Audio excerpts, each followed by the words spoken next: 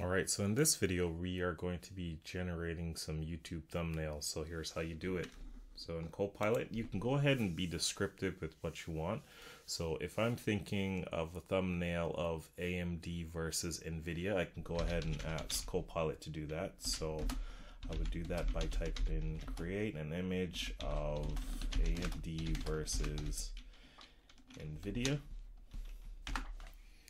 And what Copilot's going to do is it's going to take that text, and based on that it'll create about 4 images for you, and then from there you go ahead and pick one. You can use it or you can do some more editing for your YouTube thumbnail. So like myself, I'm very terrible at creating thumbnails. I know some people spend a whole bunch of hours doing it, but I'm not one of those people.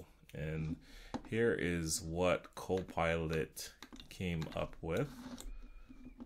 These are the images here. So it generated 4 of them. And yeah, you can kind of use these here as a starting point for your YouTube thumbnail. So hopefully that helps you.